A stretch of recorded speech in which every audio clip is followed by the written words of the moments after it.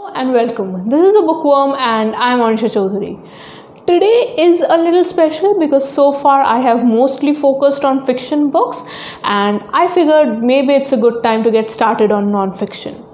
So, if you're a new reader who's looking to get into non-fiction, I would recommend you start with the book that I started with.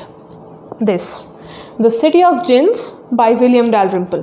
To give you a little perspective about this book, it comes under the category of travel writing / history and deals with the history of Delhi, to be precise. Now, don't get intimidated when I say that it's a book on the history of Delhi, because it's not a big, fat, serious book that is going to put you to sleep. I mean, look at it. It's a very compact read. And what is the most unique thing about this book is the fact that it's not serious at all. It's very fun to read and it almost reads like a love letter from Dalrymple to Delhi, which I guess it is. I mean, if you know William Dalrymple is, then you would probably get it. If you do not know, he is a leading historian on Mughal history in India and has written some absolutely amazing books on the subject, which I hope to review in the next upcoming videos. But coming back to this book, it is an ode to Delhi from one of its most ardent lovers. Coming to the plot of this book, it is something that I think is to be discussed, the structure of the book.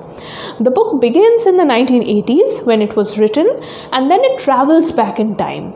It begins around the 1984 riots of Delhi, and then it goes to partition in 47. Then it talks about the colonial Delhi under the British, and then the Mughal court, and Delhi under the Sultanate, and finally there is the mention of Indraprasth, which was the city from Mahabharata that is supposed to have existed where Delhi exists today.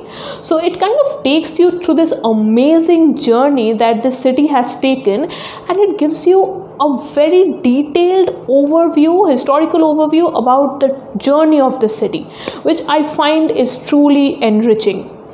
Now, this structure again is very unique in a sense that the entire narrative of the book is set within the time span of a year.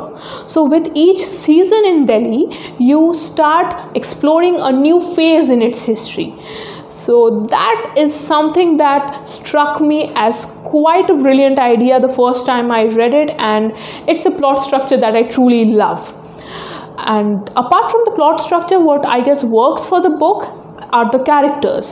There are certain very particular Dilliwala characters in this book. There is one Mrs. Puri, who is the landlady of the author. Then there is one Balwinder Singh, who is a ambassador taxi driver. I mean, you won't see an ambassador taxi in Delhi anymore, but these are truly typical Dilliwala characters who bring a lot of color into the story.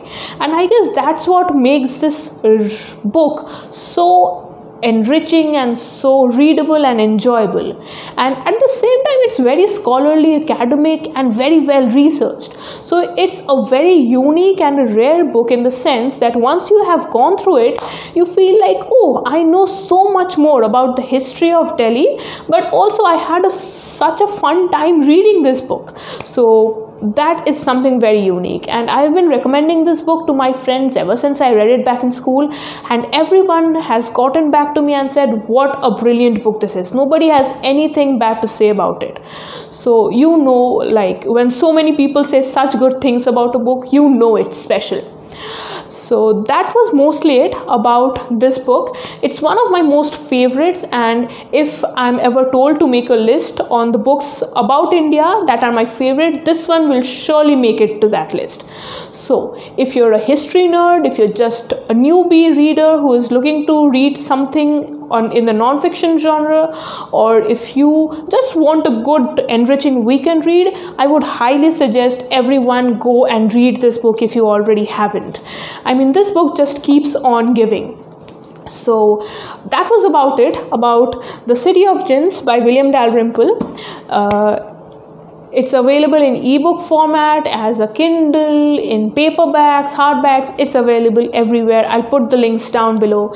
And William Dalrymple is such a favorite author of mine. I can go on about this for hours, but there are also some other books that I feel need to be talked about, so I would love to make videos on them. And if this one gets a good enough response, I will consider making more videos on Dalrymple's books. So please let me know in the comments below if you would want to see them, and what are the best bits of this book if you have read it, and what other reviews or recommendations you want from me. Put all of that down in the comments below. And this is a new channel, so please like and subscribe, and if you liked what you saw, please go ahead and share it with your friends. Thank you very much.